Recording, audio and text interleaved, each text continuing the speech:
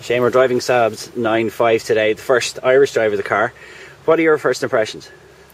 I like it. Before you go anywhere, it's one of the most distinctive cars in the class. Very unusual styling and very striking. And it actually looks very big. It looks bigger than the likes of 3 Series, for instance. It's a generously proportioned car as well. It seems especially generous in the rear legroom as well. This is a big luxury barge, I think, is it?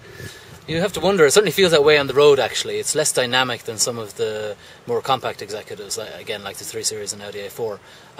So maybe that's what Saab is aiming for. It was very evident in the news Saab were in trouble just before the launch of this car. Do you think this is a genuine new Saab, or is it a bit of a hangover from the old GM regime? Yeah, I think it's a bit of an interim car for sure. GM and Saab were working on this car for a few years, and it was in development before Spiker came along and took over. Spiker weren't about to start again.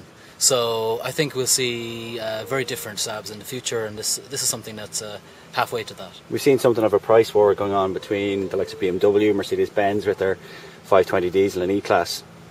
This car is going to be a tough sell, isn't it? Yeah, absolutely. It'll depend on the price. Pricing is key to the success of this car in Ireland, especially as Saab hasn't had a really competitive car in the segment for some time. So the pricing will be all important.